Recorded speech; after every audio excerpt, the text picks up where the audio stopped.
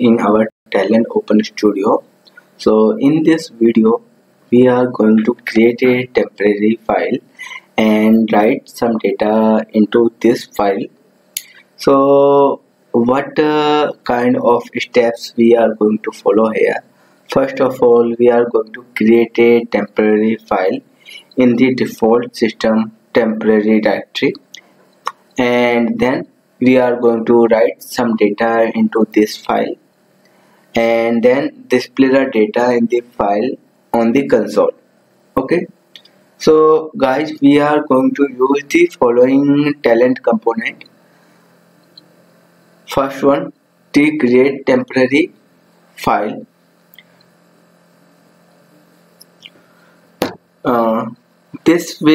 This component is helpful to provide a facility to create a temporary file in a defined location.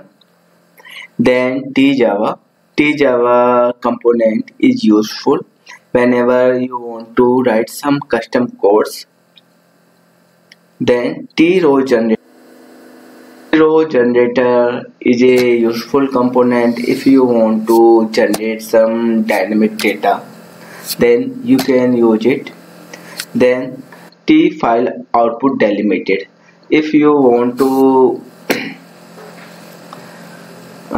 this is the important component, because this component is going to be generated temporary file in a defined location.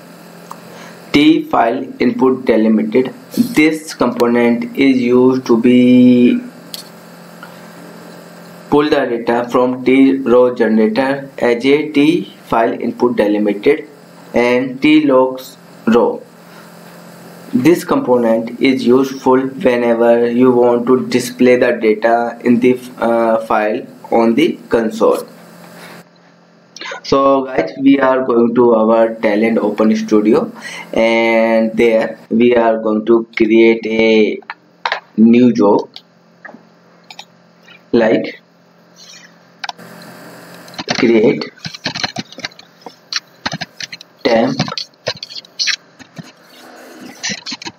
file with data. Okay, so we have created this file, this job. Now we have a blank job. So first of all, we are going to call our first component, that is tCreateTemporaryFile. So here tCreateTemporaryFile creates a temporary file. Okay, now we have double click on it. Now go to the settings. In basic settings, first of all, if you want to remove the file when execution is over, then it will automatically remove from the disk. But for the demo purpose, we want to see the file, so I am just uncheck it. Then use default temporary system directory. If you want a default system directory, then you can use it, but we are going to change it. And here I am going to my PC. In PC I am going to my E drive. There is a folder. Yeah, so okay, I have been selected this folder. Now this is the directory path where the file is going to be created. Now in template, so you can change the file name like employee talend emp. Please keep in mind $x is the prefix for the temporary file, then the extension. So we are going to use txt. Okay, these are the basic settings for tCreateTemporaryFile. So we are going to Now you can see this is the path where the temporary file will be created. Now we want to show the system default system directory path and the user defined directory path. So we are going to use tJava component to write some custom code. In the tCreateTemporary, right click on it. In triggers you can see there is an option like on subjob OK, on subjob error, run if, on component OK, on component error. So we are going to use on subjob OK and double click on tJava, and here we are going to write some codes like system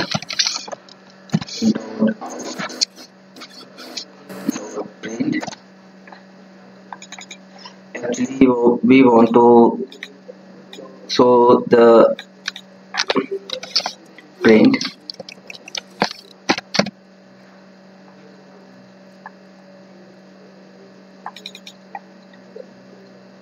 we are going to show the output print.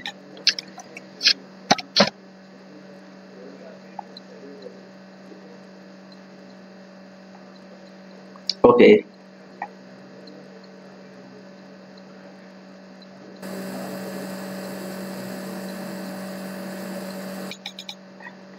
and we are saying that default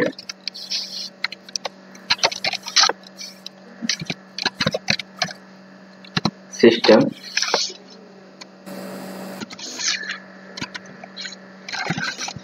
directory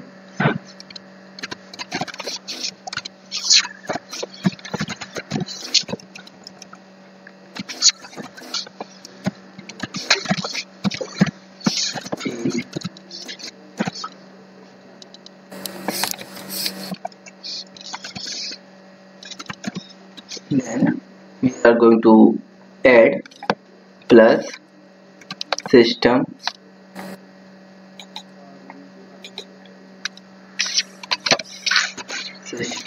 dot get property. Here you can see we are going to use system get property string. So in string section what we are going to pass, we are going to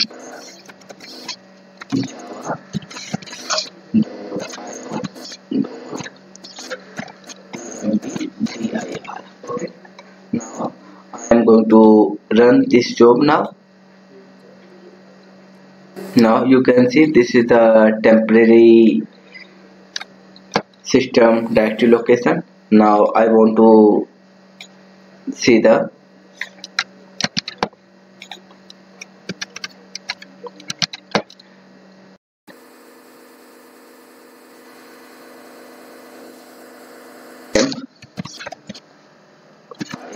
directory which we have provided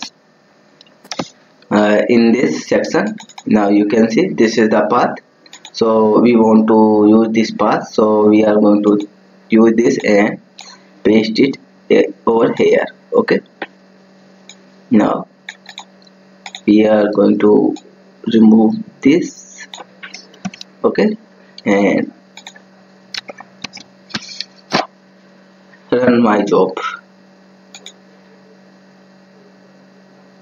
Here you can see this is the default system directory and this is a temp file directory which we have provided in our tCreateTemporary file. Now we are going to use another component to generate some data, so we are going to use tRowGenerator. Okay, now here what we are going to do, we are going to use it as a main. First of all we have to generate some rows in it. Okay, so here we are going to generate some columns that would be dynamic to write in the files. So we are going to add some column in this. are going to connect our tJava component to tRowGenerator. So we are going to choose triggers and choose on subjob. Okay.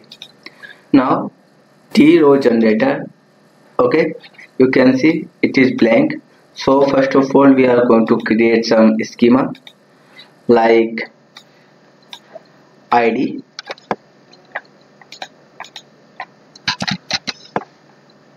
and data type is integer, then another column f name, another column l name.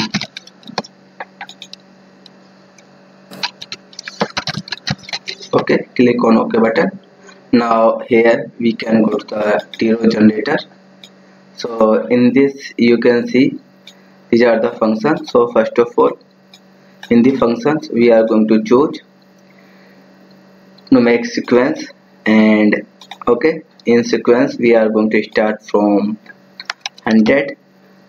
Then for the f name we are going to use Talend data generator dot get first name, and for the last name we are going to use Talend data generator get last name. Okay, now this is the preview. Now we have the data and click on OK button. Now we are going to use tFileOutputDelimited and connect it with the tRowGenerator as a main. Okay, now click on tFileOutputDelimited. Here there are the basic settings. For the file name we have to remove it and provide the name from the tCreateTemporaryFile. In the outlines click on tFile file path, then okay. Now file separator should be comma and include header also, and you can see the edit schema. Okay, now we are in the advanced settings.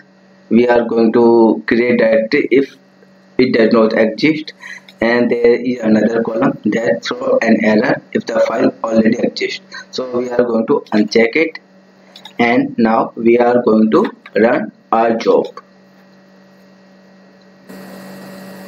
Now go to the directory path. Here you can see a new file has been created.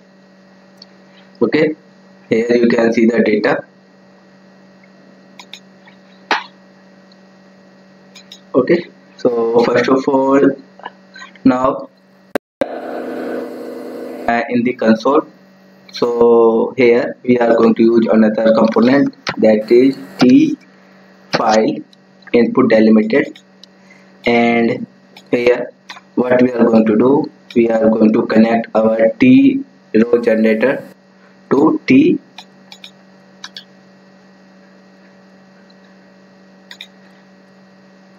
okay,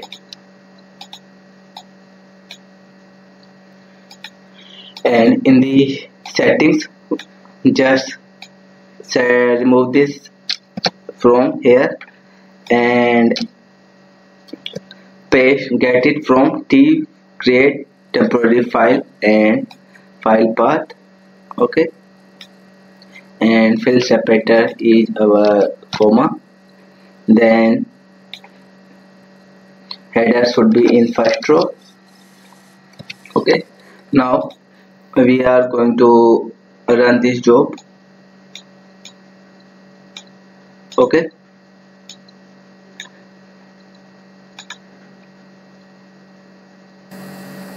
now you can see, okay, in the files you can see there is another file has been created. Now we want to display the data. To display the data we are going to use tLog component, tLogRow component, and connect our tFileInputDelimited to tLogRow. So tFileInputDelimited.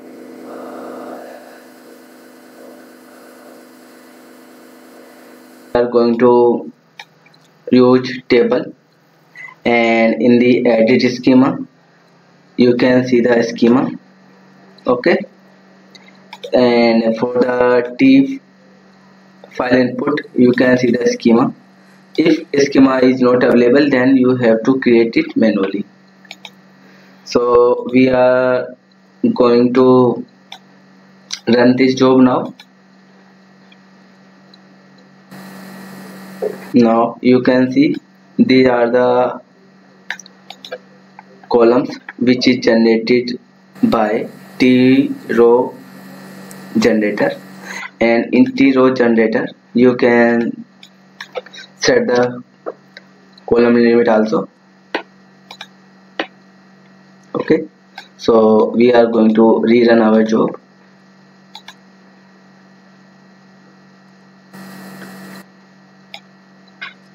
Now you can see.